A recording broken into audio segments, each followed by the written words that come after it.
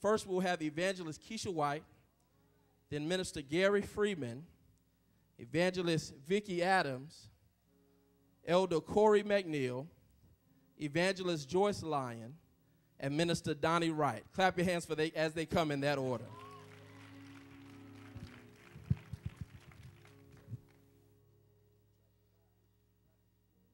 Amen. Bless the Lord, everybody. Everybody shout with me, get up, say something, and do something. Yes, we live in America. It's the land of the free and the home of the brave, the place where opportunity is given to all. Isn't it amazing that Americans, especially African Americans, those that had the markings of doom and gloom because of the color of their skin? Yes, I'm talking about black folk. We've moved from the agitations of slavery, working for the other man on the hill to living beside him. We've moved from our little shack churches that bruised our knees because of the broken down plywood to luxurious worship temples with everything in it, from banquet halls, classrooms, padded seats, and carpeted floors. Education is now unlimited. We have retirement plans. We shop where we want. We vacation where and when we want. And we eat very well. Christians in America no longer have to hide to read their Bible. The Word of God is right at their very fingertips. Yes, we in America are blessed. But I wonder sometimes if our creature comforts are becoming a curse to us. With all the blessings, we witness less, we minister less, we worship less, we attend service more grudgingly, and we give more sparingly. But we love ourselves more. America is immoral, and the ethical decline is rampant. We are steadily pushing Jesus out the back door of society. Yes, we have more than we ever had, yet we become a people of complacency. Someone has got to get up, do something, and say something, and carry the burden for souls before our nation be destroyed. We find out while reading the book of Amos that the attitude of complacency is not new. The people of Israel at one point in time responded in the same manner. Amos addressed Israel's two primary sins, the first being the absence of true worship. They were not pursuing the Lord with their whole hearts. The second being a lack of justice. They were not following the Lord's standard of justice by not being concerned of the well-being of their neighbors. They were living a plenteous life of luxury and ease. The leaders of Samaria, even while thinking themselves secure, stood doomed for their rejection of the Lord and his ways. They had no fear, and their dedication to Christ was decreasing. The people of Israel felt that they were the greatest nation on earth. That sounds familiar. We think, the Americans think, that we are the greatest nation on earth. But what made America so great at one point in time was that Christ was the center. He was the nucleus of our nation's affections. But we see it every day. Every day we see that people are concerned about material possessions, money, the pleasures of this world. Unfortunately, that spirit of the world has crept into our churches. My God, are we no longer concerned about the souls of dying men and women? Are we at ease in Zion with all the comforts and luxuries of life? Have we become a thoughtless generation, not concerned of the miseries and the poverty of others? Too many Christians are laughing when they should be weeping. According to James 4, they're tolerating sin when they should be opposing it. According to 1 Corinthians, I ask you tonight, who will rise up and warn our communities that damnation is coming?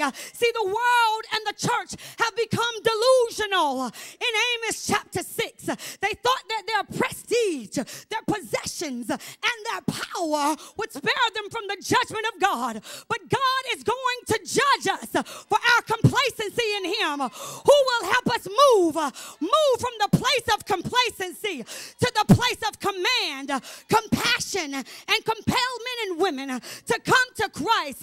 Well, the Lord in Amos raised up a little sheep herder, a keeper of a sycamore groves, named Amos, toward Israel. Amos, whose name meant burden of the Lord, was called to admonish the children of Israel concerning their apostasy. Now, I'm so glad that you don't have to be somebody for Jesus to use you. I don't know tonight what the meaning of your birth name is, but when you gave your heart to the Lord, your name changed to a saint of God. Now, that means you are called to carry the burden. How can we as Christians sit back on our covered decks while false preachers and teachers are deceiving people for monetary gain? How can we as Christians sit by and let our nations be destroyed and not say one word? I'll tell you why. Because we become ease in Zion. I want you to know that your job is to be an ambassador for Jesus. Your job is to witness for him. Hallelujah. Listen, your job just doesn't end with you coming to every prayer meeting. Your job doesn't end with you ushering at the door. Your job, it doesn't end with you even preaching right here at the desk. Hallelujah. But your job, your duty, your compelling is for you to win souls for Christ. See, one day, God is going to judge us all. We're going to be judged on what we did for Christ and what we did to Christ. Hallelujah. Let me say that again. We're going to be judged by what we did for Christ and what we did to him. Did we win souls for him, or did we defile his name? I want Jesus to say, when he look at me, he's going to say, Keisha, you got up. You did something and you said something. If you want Jesus, hallelujah, to say well done to you today, give God a praise.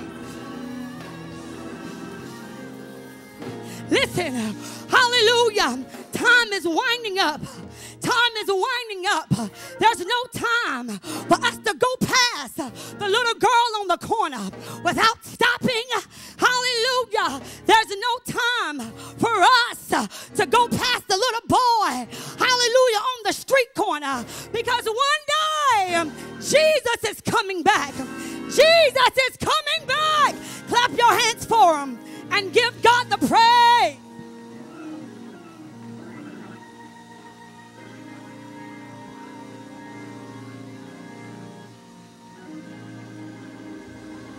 Come on, clap your hands for Jesus. Hallelujah. Hallelujah. Glory, glory, glory. Hallelujah. Hallelujah. Well, we just going to keep going. Somebody scream in the house, beware of the state of ease. Amos was a vigorous spokesman for God's justice and righteousness. Amos declared that God was going to judge his unfaithful, disobedient, covenant-breaking people. Despite the Lord's special choice of Israel and his kindness to her during the Exodus and even the days of David and Solomon, his people continually failed to honor and obey him. The shrines at Bethel and other places of worship were often paganized, and Israel had a worldly view of even the ritual that the Lord himself had prescribed. They thought performance of the rites was all God required, and with that done, they could do whatever they pleased. Without commitment to God's law, they had no basis for standards of conduct. So here in Amos chapter 6 and verse 1, careless sinners across Israel are in trouble. But in verse 1, we specifically see where Amos is speaking to the people of Zion. Those people dwelling in Zion. They were vainly confident and abusing their privileges. These people were in imminent danger, but yet considered themselves people of God. Those that dwelt in Zion thought that the act of just dwelling in Zion was honor and protection enough. They believed that their prestige came from their association with Israel, bringing them upon the mindset of ease. We know as believers, if God blesses us with material blessings and things of that nature, that what truly matters is our association with Jesus Christ. Our walk with Christ in anticipation of heaven is the very meaning of the relationship we hold with Jesus Christ. at any point we find ourselves at ease in doing kingdom work. We find ourselves waiting to be ensnared by the wiles of the enemy. The word ease here in the very first clause, it carries so much weight because it seems to fit the description of the churches in our day and time. Then in that time and place in Zion, they were in a state of ease towards the God of the Bible. Like Zion, we see in our churches relying on bounty and material gains instead of reaching for souls and gaining lives for the kingdom. Listen to me.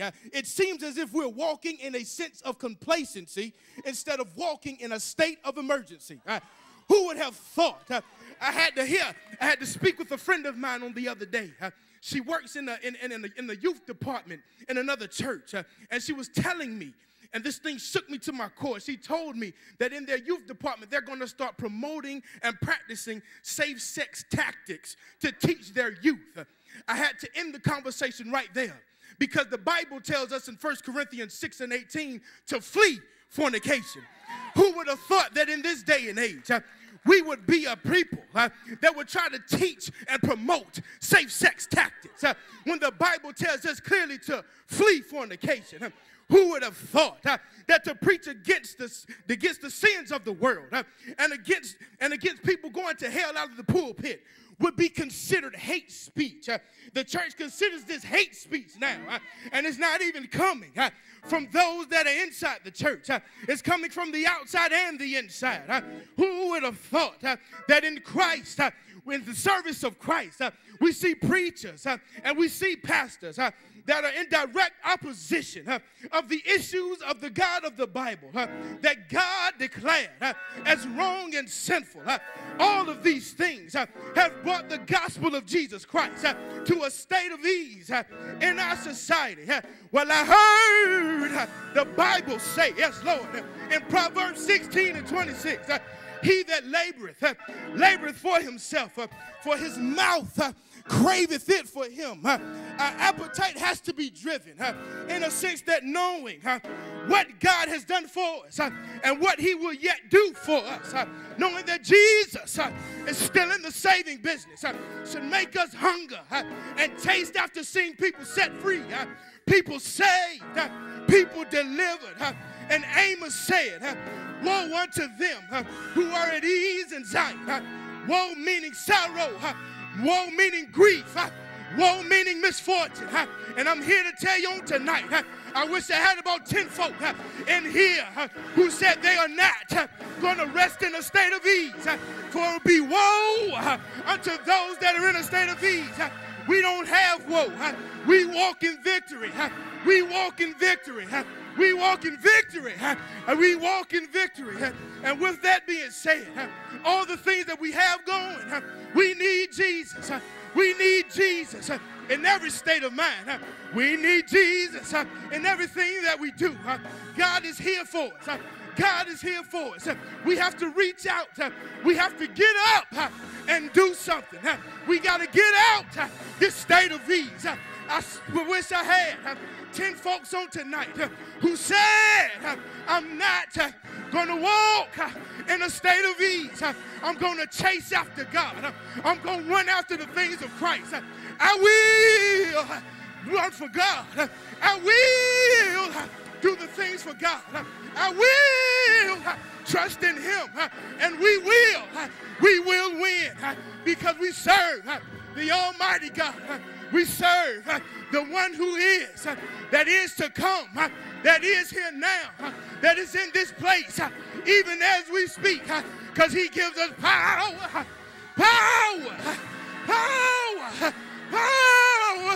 power in the name of Jesus. Somebody clap your hands and give God praise. Clap your hands if you believe you're going to walk in the things of Christ. Clap your hands if you believe what Jesus told you. Clap your hands if you believe what he spoke to you through the man of God. Somebody in here believe that we will come out of a state of ease. God is blessing. God is keeping. And you have to believe it. Beware of the state of ease.